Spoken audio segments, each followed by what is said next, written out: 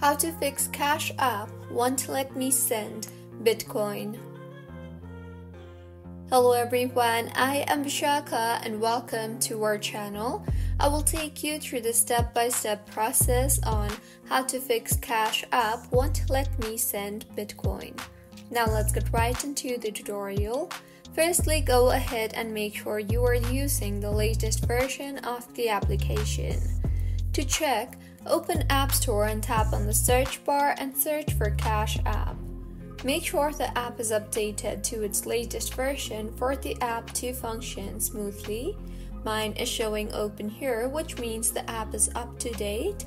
If not, it would show update instead of open. See if the issue was fixed or not. If not, launch the settings application on your device. Now, tap on General and then on iPhone Storage. Here, scroll down and find the Cash App application and tap on it.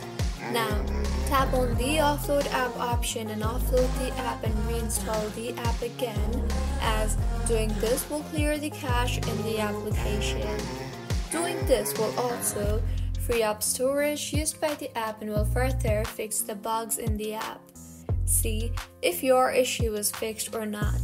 If not, go ahead and open the Cash App application on your device.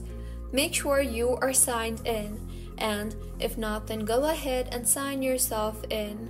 Now, tap on your profile icon on the top right of your screen and further scroll down and under Accounts and Settings tab, tap on the Support option. Scroll down and then tap on the Chat option at the bottom. You will then see a text box there. Enter your query briefly and make sure to be more informative about your query for better and quicker responses.